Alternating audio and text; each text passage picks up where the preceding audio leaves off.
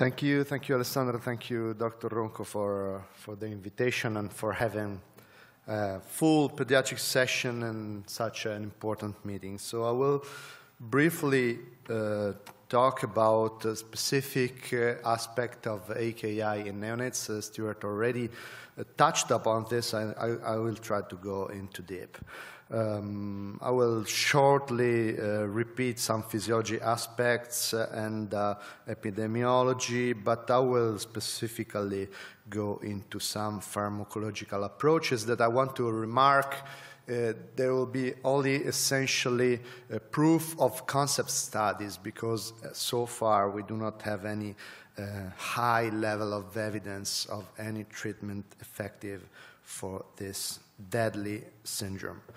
So we've already saw that nephrogenesis is something ongoing, especially in the preterm neonates, that at birth these patients do not have a normal kidney function. They receive only partially the systemic cardiac output. Their renal vascular resistance are indeed very high, and that glomerular filtration rate improves quickly, but only in the first days of life.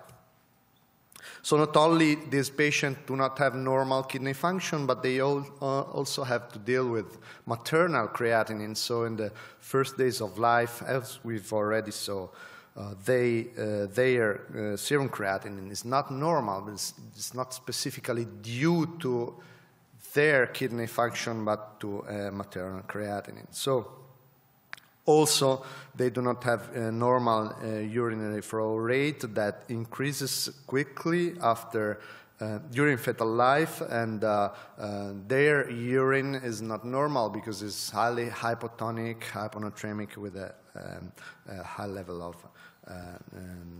potassium in the serum.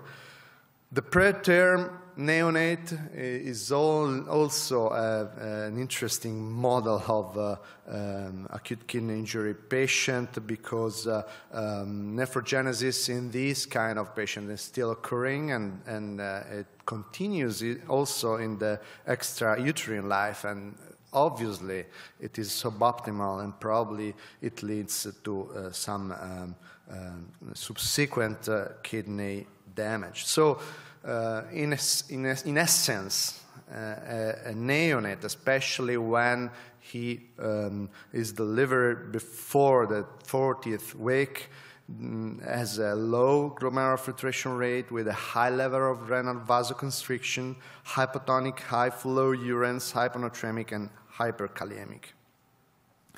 So, the first problem is diagnosis, obviously, and a lot of authors gave several different opinions on this, and that's why Stuart already told us about a lot of discussion about classifications in neonates that is significantly different than children and than adults. In this paper, these authors first noticed that we have to differently classify their so-called normal urine output, because we have two problems with neonates. We do not necessarily measure serum creatinine levels every day, but we do weight their urine output, so we exactly know how much urine they are producing. And only when you classify normal urine output by 1.5 milliliters per kilogram per hour, you tend to have an exact measure of their kidney function. So they proposed a modification of the Rifle criteria in order to cope with this different urine output. Totally differently, that's very interesting.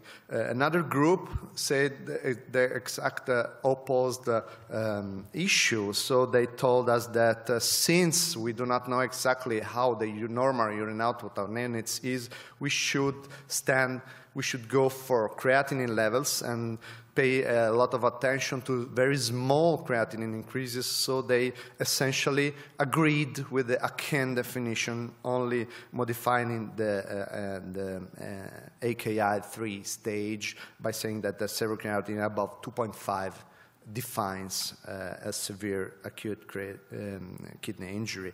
And their cohort, the incidence of AKI was 18%. So again, we see this number around 20 that is coming again. Again, Stuart already touched about this. It is not, urine output is not only creatinine, absolute creatinine level. It might be also an issue of relative creatinine levels, since we've seen that these patients are decreasing normally their creatinine levels. It might be that an abnormal decrease of their creatinine might be a signal of kidney damage, and this author showed clearly this because from a clinical standpoint they were able to show that this decreased creatinine normalization was associated with hard outcomes. Finally, this author, this year, Dr. Stojanovic, tried to put together all of this information, and essentially the important thing that I want to remark is that, again, in preterm neonates, the incidence was probably higher than what we've seen normally, 44% in their cohort.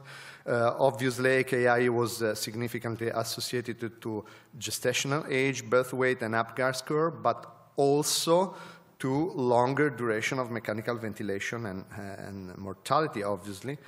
But above all, as already remarked by the AWARE study, non-neonate children, only when you're using both serum creatinine and urine output criteria, you have a clear idea of the whole picture. And if you use only one of those, you fail to identify the exact incidence, and you fail to identify any reliable therapeutic intervention. I want to remark this because a lot of studies on this issue are retrospective, and generally they do use only serum creatinine levels because they are easy to detect in a retrospective way. So all of these studies might be biased in this sense. Obviously, AKI was an independent risk factor for death, and at the end, we have this modified neonatal KID criteria that essentially tries to reconcile all of these aspects, and so you see that the rise in serocreatinine has to be more than 0.3 to define acute kidney injury, but also that urine output is slightly different what seen in children and in adults. So when we try to see what happens in specific settings, we realize that a lot of studies have been, as I told you, have been published on this, but all of them, when including neonates, they in all cases reported an increased incidence of AKI in this delicate portion of children with respect to older ones. Importantly, is not only an effect of reduced glomerular filtration rate. It is very important, as the group of Stuart underlined, to adjust the levels of the solute target, such as, for example, creatinine, for fluid overload, because you must end up with reclassification of your patients. So this is another important thing you have to take into account. So just trying to put this into practice and try to think what can we do about these patients just after having learned that it is very difficult to detect the patient. We only know so far who are those particularly at high risk. So obviously, early diagnosis is important in order to prevent renal injury. And I just wanted to show you some as I told you, proof of concept that is probably the future of precision medicine. This is the most important thing we are going to do in the next years, that is to measure whatever molecule we are giving to our patient. We are currently trying to assess the levels of antibiotics that we are giving as a prophylaxis to our patients during cardiac surgery. And even if cefoxitin levels, for example, are not specifically nephrotoxic, but we are trying to see what is the effect of the therapeutic actions such as surgery that we are giving to our patient and what's happening to their metabolism, to their pharmacokinetics, and to their kidneys. And what we've realized, for example, is that after cardiac surgery, the serum levels of this antibiotic, and it's not surprising to understand that this might probably occur with a lot of other drugs, are significantly variable. And they're significantly different from the first post-cardiac surgery day to the second. So probably these patients have something ongoing in their metabolism and their creatinine clearance soon after the surgery that is ongoing and is improving in the moment the surgery is getting far. And what we also realized is that the length of the cardiopulmonary bypass was not very effective in modifying the levels of this antibiotic, but renal function was indeed, and the neonatal age was strongly associated with the levels of these antibiotics, and obviously the volume of the priming of the cardiopulmonary bypass. So the kidney are affected or affect the level of this drug and probably of many others, and the fluid loading of this patient do have a strong association with the antibiotic level. So prevention by strictly measuring drugs we are giving to our patient, that's my hope in the future, and I hope we'll be able to do a very strict therapeutic drug monitoring for our neonates. Early diagnosis, we've heard that it's difficult to measure urine output sometimes, it's difficult to measure serum creatinine sometimes.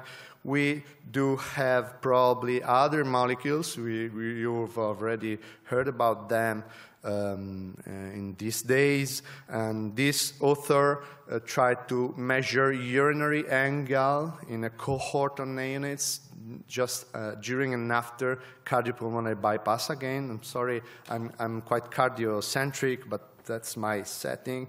And what they interestingly found was that not only urinary angle was strictly associated with the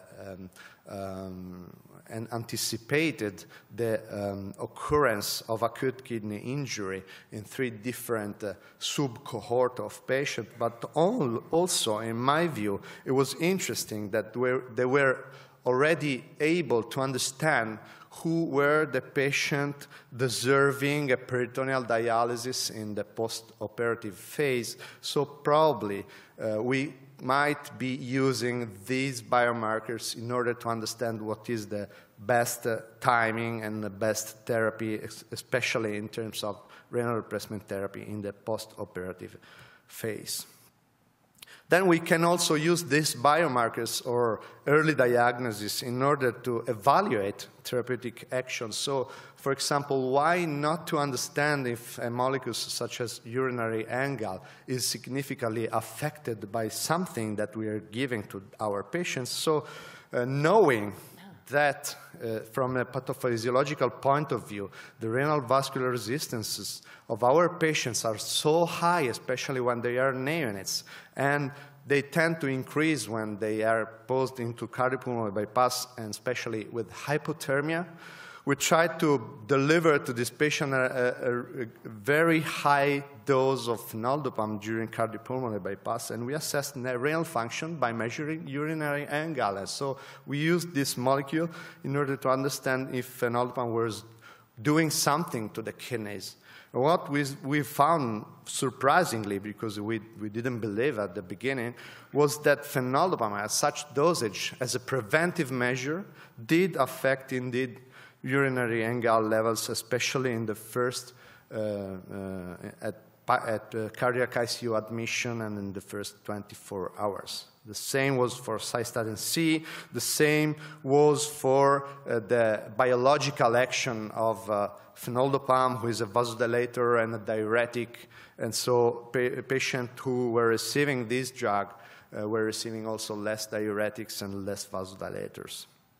Obviously, AKI incidence was reduced, not significantly, but as we've already learned during these days, it might be that we are now selecting a cohort of patients with subacute AKI, and we are able to have a preventive measure in order to keep under control their renal damage by using biomarkers. I will finish my quick overview of some therapeutic action by, I cannot avoid telling something about the prevention of fluid overload, which is a really huge problem in these patients.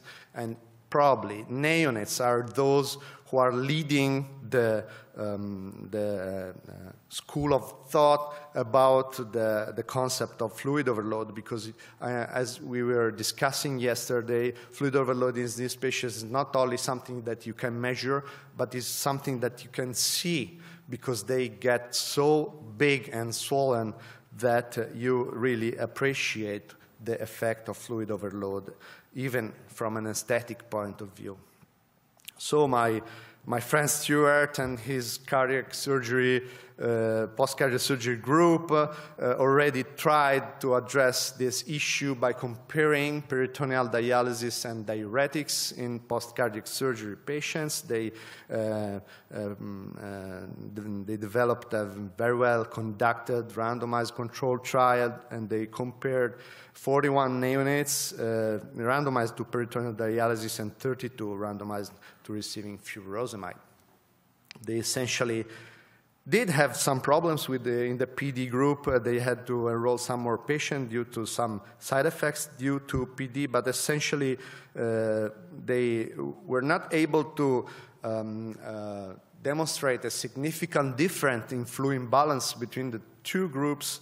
But indeed, there was a signal, and to me, the most important aspect of this study is that you have something additional to diuretics to give to this patient to take care of their fluid loading, and then so you can probably think to add the two treatments in order to be particularly aggressive. Differently, we are indeed particularly aggressive in our patient with loop diuretics. We give tons of continuous infusion loop diuretics, and we felt the need to compare two of them that we currently use on a routine basis, furosemide and ethacrynic acid. So we enrolled a cohort of about 70 patients in a randomized controlled trial.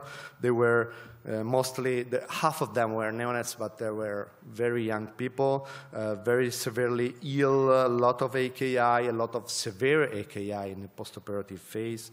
These patients indeed are diuretic resistant. And that's the reason why probably if diuretics are not the perfect drug to give to them, but we have to increase the dose in order to have an acceptable and an adequate urinary output. At least that's our current strategy, and that's why we felt the need to understand which drug might be more effective than the other, and in our experience, ethacrynic acid was significantly more effective by giving a higher urinary output with respect of diuretic dose, and indeed was able to provide a lower fluid balance, especially in the first postoperative day. And for the first time in a prospective study, we were able to show that by giving this, we were able, in the people with the best fluid balance, to reduce the mechanical ventilation time, to reduce the length of time into the ICU. And interestingly, we also measured in a sub-cohort of patients the cardiac index with the pulse contour method, and we were able to see that the patient with a better control of their fluid loading did have a higher, significantly higher cardiac index. So I'm concluding. I think it is clear that neonatal AKI diagnosis is complex. We are barely agreeing on classification, but still it's not easy to have the correct urinary output in these patients. It's not easy to have creatinine on a daily basis. Obviously, we have to timely identify those patients who are at risk. I mean, in cardiac surgery, it's quite easy. When you have a neonatal, you already know this is a highest risk patient, but real life might be different. Diagnosis should be coupled to prevention or therapy to be cost effective. So far, the use of biomarkers has not been coupled to an effective therapy so far. So we need to provide a huge amount of research on this, but I mean, it is promising. Prevention and aggressive management of excess fluid loading is another mainstay of therapy, and it's so important. Thank you for your attention.